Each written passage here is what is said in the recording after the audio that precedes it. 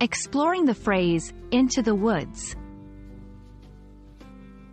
Hello, language enthusiasts. Today, we're diving deep into the woods of English idiomatic expressions. Specifically, we'll unravel the phrase, into the woods, and explore its meanings and uses.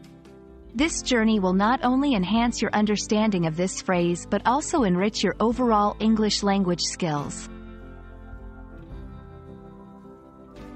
Into the woods literally refers to moving or going into a forest or a densely wooded area.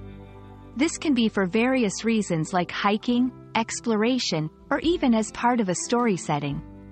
The phrase evokes images of trees, wilderness, and nature. It's often used in narratives and descriptions to set a scene of adventure or mystery.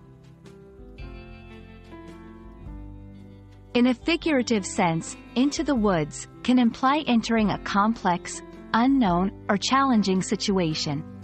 It's akin to venturing into an area where the path isn't clear, symbolizing the uncertainties and difficulties one might face in life's journey. Let's look at some examples. 1. Literal, they went into the woods to camp for the night. 2. Figurative, starting this new project feels like going into the woods. It's full of unknowns. These examples show how the phrase can be adapted to different contexts, enriching the language.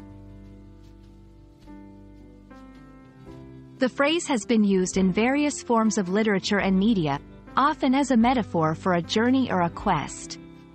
It can be found in titles of books, movies, and songs, each interpreting the phrase in unique ways, contributing to its rich connotations.